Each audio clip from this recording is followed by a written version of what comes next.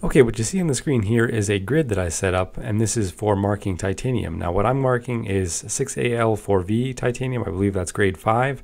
And just as a reminder, if you haven't seen any of my other videos on this laser, this is a 20-watt machine with a 150 millimeter marking field.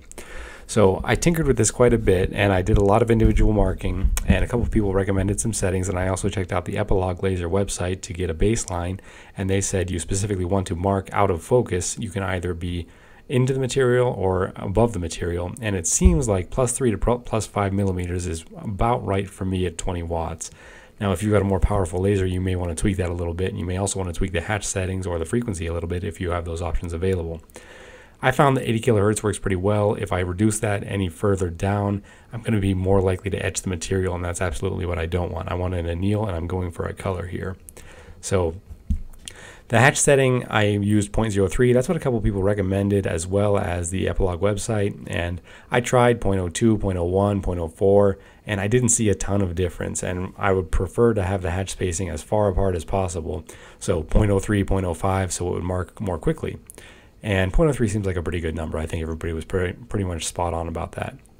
So the grid I set up is just a standard speed versus power, and the speed goes anywhere from 50 to 500. I saw a couple of people using lower speeds than 50, and a couple of people were using faster speeds than 500. Now, anything faster than 500, you know, if you're doing 1,000 or something like that, you may just be going for a polish pass, and that's fine. You can do that down here as well, on my laser at least. And these are pretty much the colors you can get from marking. It's going to be silver right around here, and then it's going to transition into yellow around these bands, and then it'll gradually move into gold, orange, purple, blue, and at the bottom right corner you're just going to see something that's basically toasted. It's going to be too dark to be useful. And there is a significant difference between 3mm plus and 5mm plus focus. So I'm going to show both of those, and we'll take a look at them and see how this works. The one thing about titanium is that I found it really needs to be clean. If you have any oils on the surface, you're going to notice them burning off. So I cleaned this off with denatured alcohol. I'm not sure if that's the best cleaner to use, but it seemed to work okay. So let's take a look at actual marking of this grid, and we're going to do this at both +3 and +5. So this is actually going to be the +5 marking, and that's because my expert camera skills managed to get the +3 right out of the frame while I was marking, and I didn't realize until halfway through. So you'll notice as I'm marking the actual grid here that it's going to show up in a little bit of an out of order pattern. And if you look at the file, and by the way, I'll make this file available in the links to the video description below, and you can feel free to download it, change it, do whatever you want with it, and tweak it so it's appropriate for your laser. But if you do look at the object list on the left, you can see that all my boxes are kind of skipping, and I sort of arranged them in such a way that hopefully one box right next to another won't be marked in the same time, so it'll give the material a little bit of time to cool off, and we won't have any distortion from that.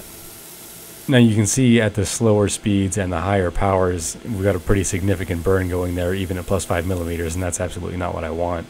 But it's okay, it's still informative, and it's nice to see a max of the range. So if you've got a more powerful laser than this or a smaller marking field, you may find that a lot of the higher end of the range is completely useless to you.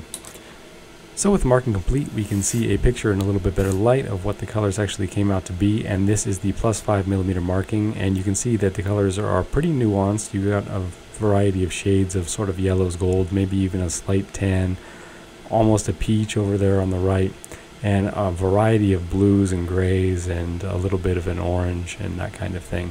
So pretty good colors. And just to show you what actually happened with the 3mm focus marking, when you drop down 2mm, this is what happens to the color. So pretty significant difference. You lost a lot of the colors all throughout the middle of the grid here. But I think it's worthwhile to show it, and you would see a lot more sparking when you're actually marking it. So again, I'll make this test grid available in a link to the description to this video below, and you can feel free to download it and do as you wish with it. If you have any questions or comments, feel free to leave them here.